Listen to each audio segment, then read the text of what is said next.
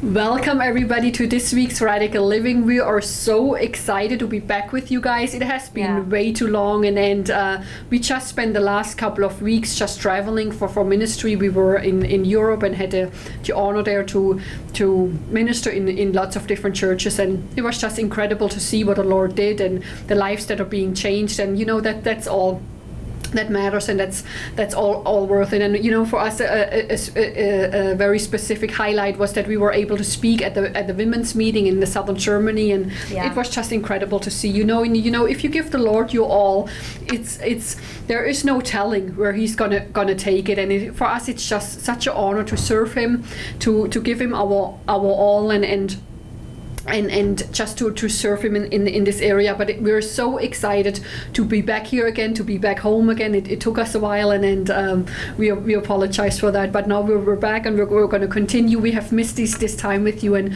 we just want to get right back into what the Lord has put on our heart for us today. And I want to read a scripture out of Philippians 4:4-9, and it says here in Philippians 4, verse 4, rejoice in the Lord always. I will say it again, rejoice. Let your gentleness be evident to all. The Lord is near. Do not be anxious about anything, but in every situation by prayer and supplication with thanksgiving present your request to God, and the peace of God, which passes all understanding, will guard your hearts and your minds in Christ Jesus.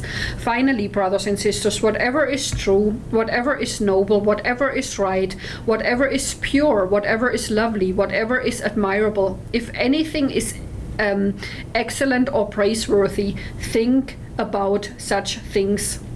Whatever you have learned or received or heard from me or seen in me, put it into practice, and the God of peace will be with you. You know, this is a very familiar part of scripture, and I'm sure so many of you have heard about it, but we really felt to speak about this today. And you know, we see so many times, even in our travel and in ministry, that you know, so many Christians struggle in that one area, and that is really to get the victory, especially over our mind. The biggest battle that we often face is really in our thought life, in our mind. You know, even John 10:10 says the thief comes only to kill, to steal, and to destroy. You know, this is his main agenda. This is what he wants to do. If he can just plant those seeds of doubt, those seeds of discouragement, those seeds of fear, or whatever it might be in our mind, you know, this is how he can hinder us from growing. This is how he can hinder us from living to our full potential and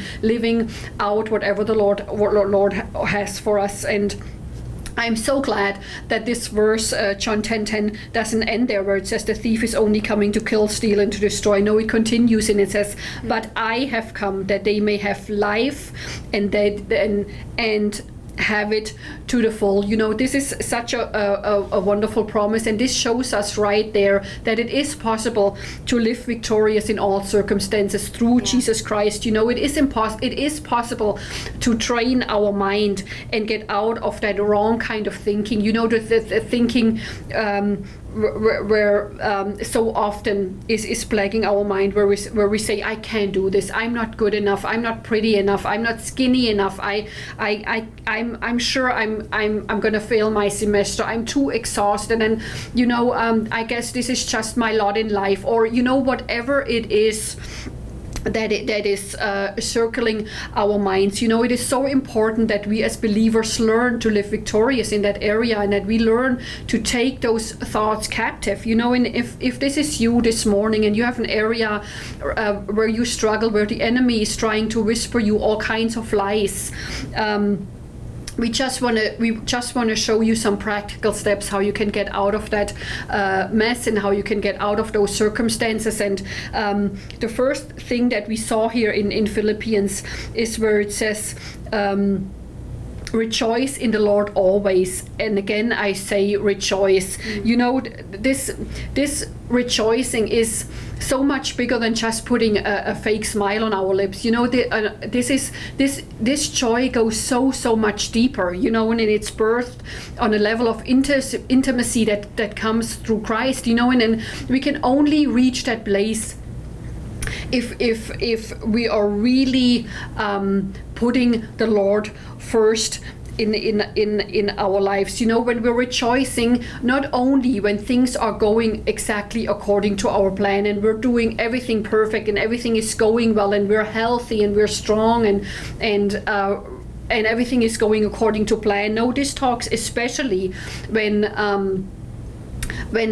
things are not going as planned, you know, especially in our circumstances, that we have this attitude of just rejoicing and praising him regardless. You know, he has given us such great promises right there in the word, you know, where he says we're blessed coming in, we're blessed coming out, we're the head, we're never the tail, we are more than a conqueror through Jesus Christ. Though this is what the Lord is speaking out, you know, over us, words of encouragement and not of doubt and of fear and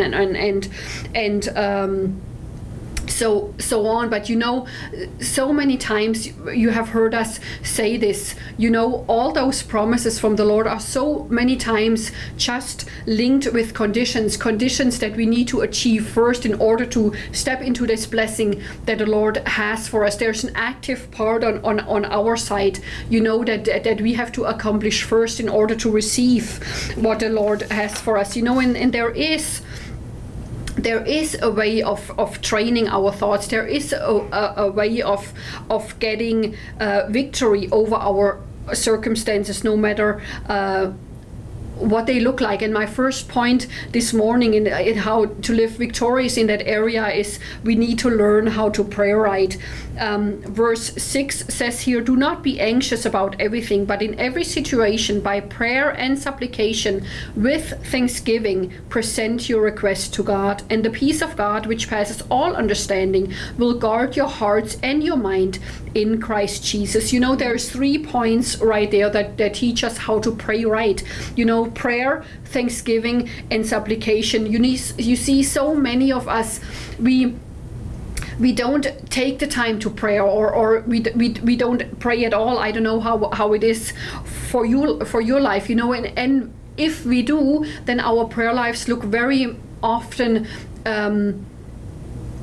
like, you know, it's more kind of a like me focused. Me focused, exactly. That's what I was trying to say. Me focused, where we pray, Lord, bless me, help me, heal me, and you know, so many times we're trying to use the Lord like a vending machine, you know, where we put the coin in at the top and we expect a complete transformation in 2 seconds, you know, or even like a drive-through restaurant where we drive up to our convenience whenever we feel like it, you know, and we order to this specific to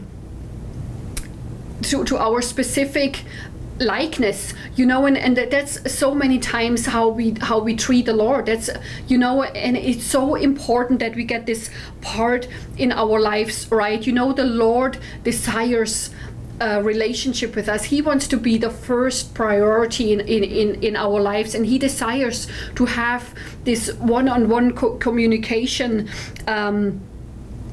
with him, you know, and you see, there is nothing like being in the presence of God, where we really don't look on the circumstances that we're all facing. And you know, there is times where life is tough and stuff coming our way, but it's our attitude that determines how we walk it and how we come out of that place, you know. And if we spend time in his presence, where we just focus on who he is, you know, and we have so much reason to be thankful for, to praise him for what he has done. When we were able this morning to get out of bed and we had strength in our bones and we had breath in our lungs, that's already reason enough to give him all the praise and the glory. You know, we would have nothing if it would be for him. All it takes is shifting our mind off of our circumstances and looking onto him, you know.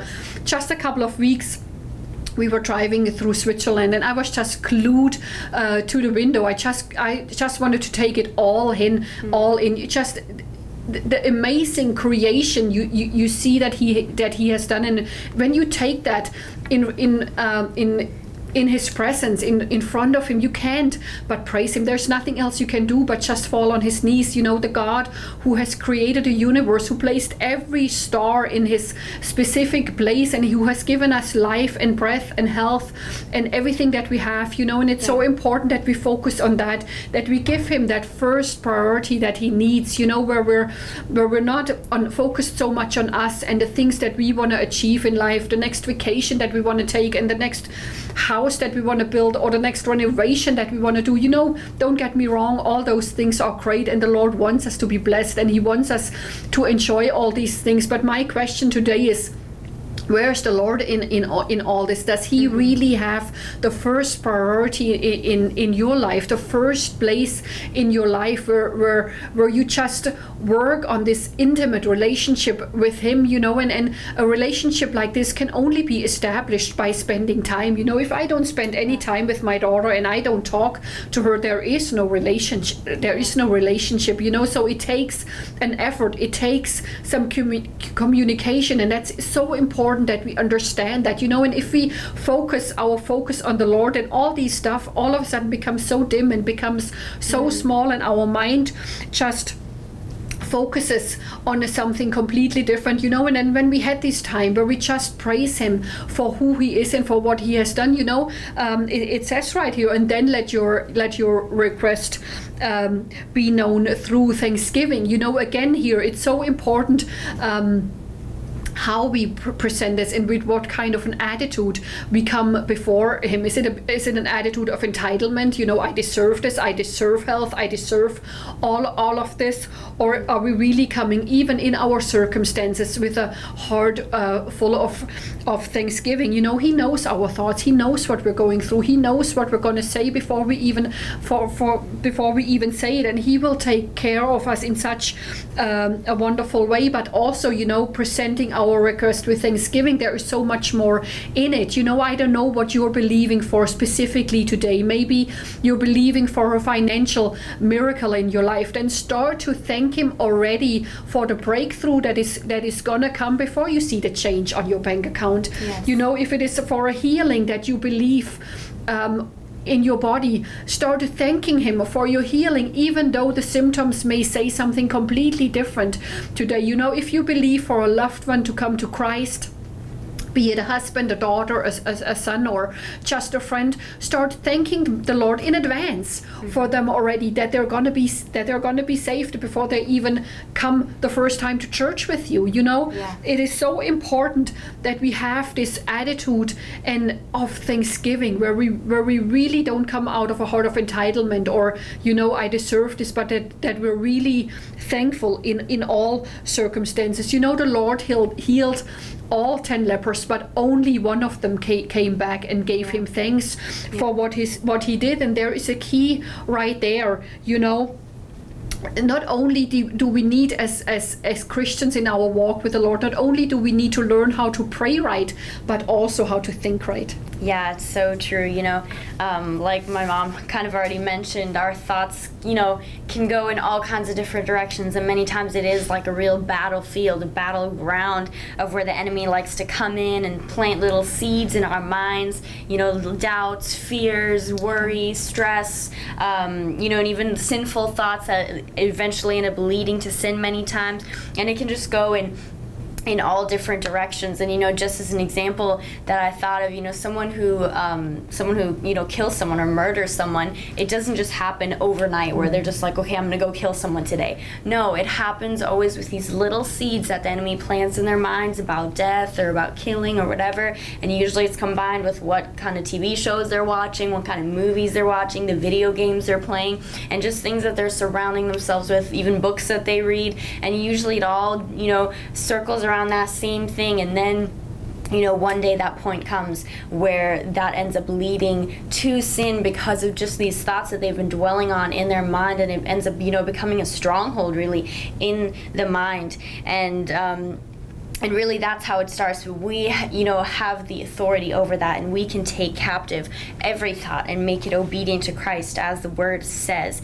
And I just want to look at Romans 8:5-6, and this is just so powerful. And it says, those who are dominated by the sinful nature think about sinful things, But those who are controlled by the Holy Spirit think about things that please the Spirit. So letting your sinful nature control your mind leads to death, but letting the Spirit control your mind leads to life and peace. So we have that choice to make. Are we going to let our sinful nature control us? Our thoughts, our fears, our, worries, whatever it comes into our minds, are we going to let that root in us and lead, to death, as this verse says? Or are we really going to come and just say, Holy Spirit, you control my mind, you control my thoughts and what I think, and that really leads to that life and peace, as the word says. And I just have an example, even in simple little everyday things. This can work. And as she was saying, we've been traveling in Europe, and on our way home we had a stopover in Washington before we flew into Orlando. And basically there was a bunch that ended up going wrong with our flight. We had to board 3 times and leave the plane 3 times. We usually spend like 2 to 3 hours in between each boarding and exiting in the airplane. And there's just all kinds of weather issues. The flight crew had like overtime, so they had to switch the flight crew, find a new crew, and there was technical errors and just all kinds of stuff that was going on in this flight.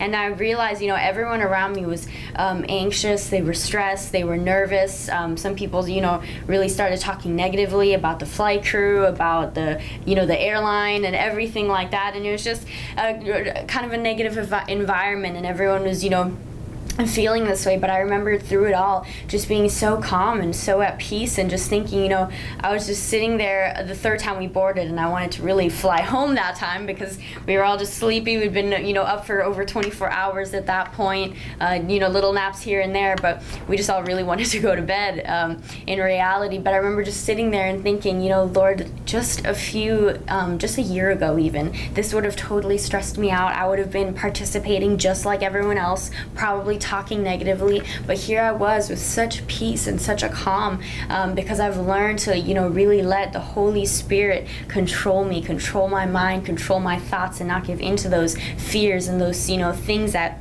try to crowd around us. And the 3rd thing we need to learn is we need to learn to speak right. The same things that are in our thoughts, how it's, we can have positive thoughts, negative thoughts. It's the same with what we speak. We can speak things that are positive that lead to life, or we can speak things that lead to death. And, we really need to have that attitude of praise and thanksgiving, like my mom already said in that verse, where we're constantly thanking the Lord, praising Him for what He's doing in our lives, even before we see it. And I just want to look at a verse in Proverbs 18, 20 through 21. It says, wise words satisfy like a good meal, and the right words bring satisfaction. Your tongue can bring death or life, and those who love to talk will reap the consequences. So basically what we speak is what we get. And I know I've shared before, when I used to struggle with headaches because I constantly was speaking that death over my situation. I was constantly getting headaches because I was constantly speaking that. Our words have that power. If we speak worry, we're going to get worry. If we speak fear, we get fear and stress and, anxiety, sickness, and even, poverty. Whatever it is, we need to always remember to speak God's word, what His word says, even if we're, feeling a different way, even, if we may be feeling fear, that we speak, no, I'm not going to be afraid. God's word says this, and I'm not going to fear, and, and joint with taking our thoughts captive, and that's how we can really, really live in power. That's so true, and it's so powerful. When we just realize, that when we're spending that time with the Lord and really giving Him this first priority, how we can change our own circumstances. When we shift our focus away from us and really renew our mind through Him in the time that we spend with Him, and then then automatically we're gonna start thinking differently, and we're gonna start talking differently, and those are just such important steps for us as believers to take and get a hold of. And the last thing I want to share in order to live victorious is really to live right. Philippians in the verse 9 here that we read says, whatever you have learned or received or heard from me or seen in me, put it into practice, and the God of peace will be with you. This book right here is our greatest instruction manual. There's everything in there that we need to live victorious, to live successful, and all we need to do is put it into practice, you know. Right, this verse here says, and I'm gonna end here this morning with a passage that I want to read to you guys out of Matthew 6, and I'm going to start at verse 25. It says right here, "This is why I tell you not to worry about everyday life, whether you have enough food or drink or enough clothes to wear. Isn't life more than food and your body more than clothing? Look at the birds. They don't plant or harvest or store food in their barns, for your heavenly Father feeds them, and aren't you far more valuable to him than they are? Can all your worries add a single moment to your life? And why are you worrying about clothing? Look at the lilies in the field and how they grow. They don't work or make their clothing. Yet Solomon in all his glory was not dressed as beautiful as they are. And if God cares so wonderfully for wildflowers that are here today and thrown into the fire tomorrow, he will certainly care for you. Why do you have so little faith? So don't worry about these things, saying, what will we eat and what will we drink, what will we wear? These things dominate the thoughts of unbelievers, but your heavenly Father already knows all your needs. Seek the kingdom of God above all else. Live righteously, and he will give you everything you need." You know, there's a key right there where it says, put your heavenly Father above all else. Live righteously, and he will give you everything you need. And you know, we want to encourage you this morning, no matter what you're going through today, just take some personal time with the Lord, you know, to renew your mind, to get your mind off of your own circumstances. Start praising him, and start developing this intimate relationship with him.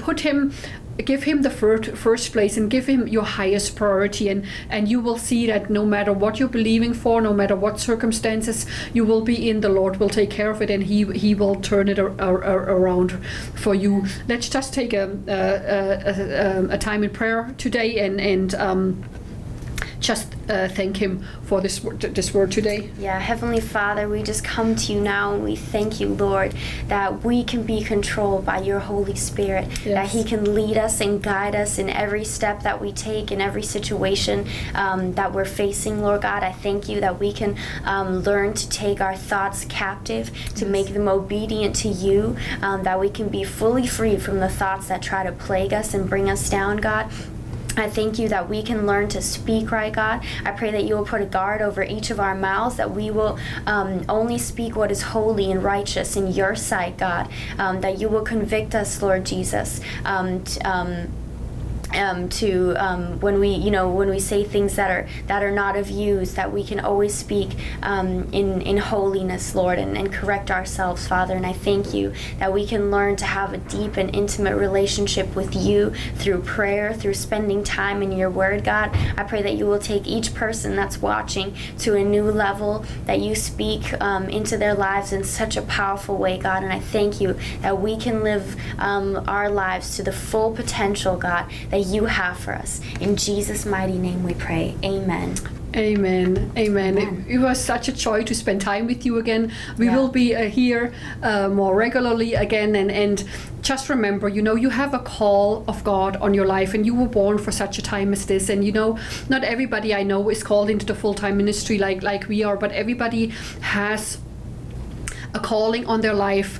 Where you, in your area of where you live, in your workplace, in your school, wherever you are, you know, there is a call on your life, and you know, take that serious. You know, we want to encourage you, you know, go out and talk to somebody about the Lord today. And you know, if this blessed you this morning, and this spoke right to your heart, you know, we would love to hear from you, like we always say. Just you can write us, you can contact us. Also, if this has really blessed you and you want to donate to this ministry, just push #donate. That will pop up a link, and you can fill out the pledge form and donate that way. We love you guys so much. We will see you next time.